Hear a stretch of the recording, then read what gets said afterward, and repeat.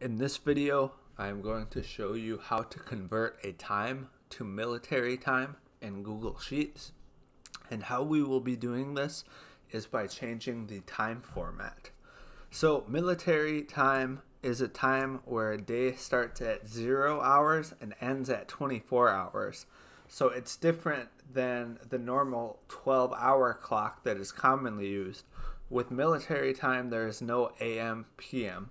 So this is a basic conversion chart of the standard 12-hour clock time converted into military time. And so what I'm going to do is show you how to convert a time into military time by changing the time format. So I'm just going to come over to this other sheet, and this is where I will show you how this is done. So first I'm going to create a new header over here, and this is where I will end up converting the time. So I'm going to copy and paste this over here, and then I'm going to convert this to military time. Now you don't need to create another column next to it. You can just run this on the original column or original cells, but I want to do it this way just so I can show you the original time and then convert it into military time. So the first thing you need to do is highlight the cells that you want to convert into military time, and then what we're going to do is come up to the top here and select format, and then we're going to go number, and then at the bottom here there's this custom date and time. So you have a few options in this custom date and time format.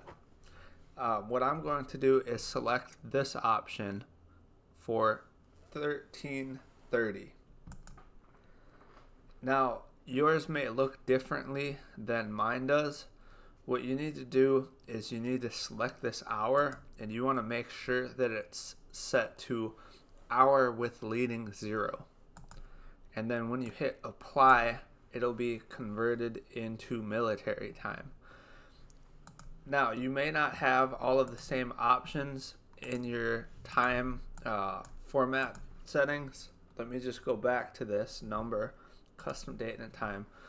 So if you've never set to military time before, you may not have this option. You might have this option where it's separated by this colon here.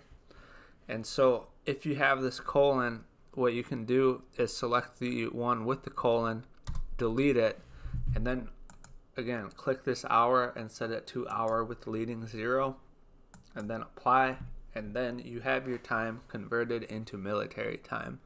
So converting to military time in Google Sheets is pretty simple, but if you're not used to changing the number format, it can seem a little complicated at first.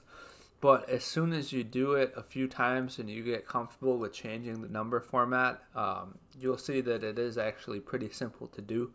So hopefully you found this tutorial helpful. If you have any questions, just let me know.